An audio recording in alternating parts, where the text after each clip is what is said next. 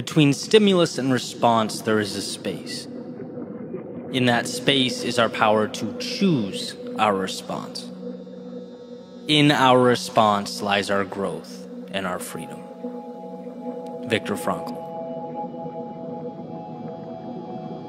So much of life comes down to how we arrange and internalize what we see. Our realities will always be comprised of what we choose to look at. Now, that's not to say the unfortunate or quote-unquote bad things aren't present, but whether or not you choose to keep them in your life, in your field of vision, that's on you. Here are two ways I like to explain this. The first was explained to me as a curtain hung from a stage. And this curtain has holes and tears all throughout. On the other side of the curtain, there's an auditorium, some chairs, aisles, a few lights. But depending on which hole or tear you chose to look out of, you'd see a different piece of that picture. And it can be said that the curtain is life, and the hole you choose to look through makes up your reality.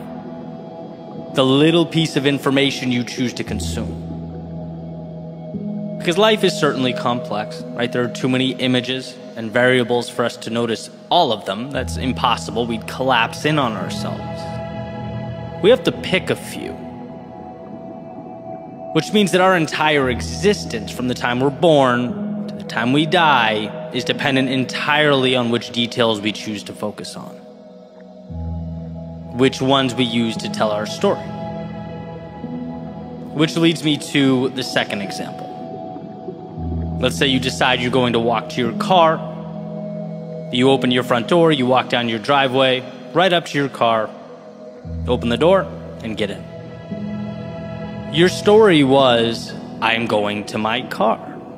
And so everything you experienced was related to that. In the sense that you didn't notice the driveway of the person 7 houses down. You weren't looking for that. And you didn't notice the potholes across the street. You weren't looking for that either. You didn't think about the funny shaped cloud over your head. That wasn't on your mind. Why would it be? All these things weren't part of the story, right? And the idea is we are very selective of the things we pay attention to. We use a small fraction of the world to tell our stories. And this matters because when we are down or stuck or disappointed or whatever it is, it's not that you don't have a reason to be. We're emotional creatures and things happen, but it is true that you don't have to stay there. That the little hole you are looking out of from behind the curtain may not be serving you.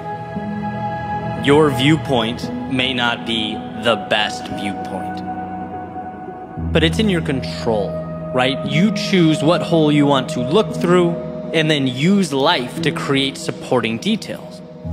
When you're focusing on the negative or why you aren't good enough, you'll find things that support that narrative.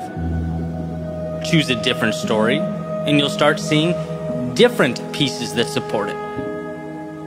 I'm sure you've all heard how when you're looking to buy a car, you start seeing more and more of that car on the road. It's not because they suddenly appeared overnight on 95. No, they've always been there. They've been in the mix. But now it's become a part of your story. You're looking through a new hole in the curtain. Therefore, your focus has changed. And that's what I mean when I say reality is a choice. The details will match your beliefs. Believe you are incredible, you'll find evidence.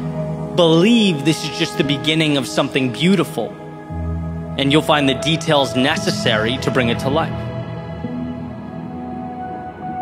You get what you focus on. So focus on the things that will propel you forward, because trust me, they're there.